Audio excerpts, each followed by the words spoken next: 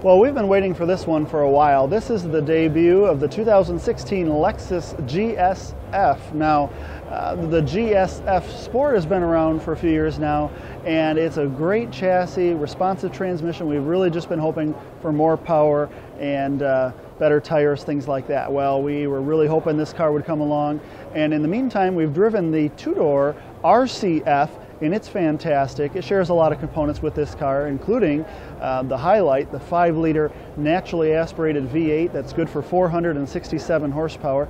And for those driving enthusiast fans out there who like the instant throttle response of a naturally aspirated V8, they're getting hard to find, and Lexus is continuing with it here. So now we have the 4-door GS. We know is fundamentally good. We've added the power now. Still using an 8-speed automatic transmission, but it's very responsive and works very well on the RCF.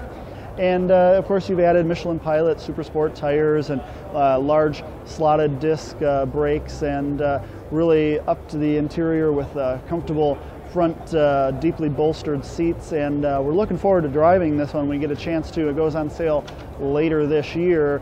But knowing what we know about how Lexus has been focusing on driving performance recently and how fundamentally good the GS is, we know with that great V8 up front, this is bound to be a great drive.